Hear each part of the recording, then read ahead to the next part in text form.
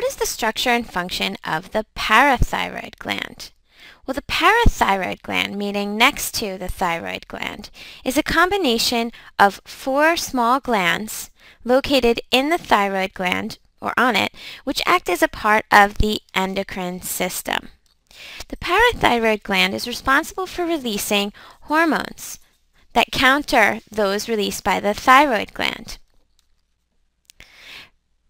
And these hormones relate to blood calcium levels. Think of the parathyroid gland as having the opposite goal of calcitonin. While calcitonin released by the thyroid gland is responsible for lowering blood calcium levels, parathyroid gland releases hormones called the parathyroid hormone in order to raise blood calcium levels. When parathyroid hormone, or parathormone, is released, it triggers bone cells to dissolve bone so that it may be more available for important body functions such as blood clotting and muscle contraction.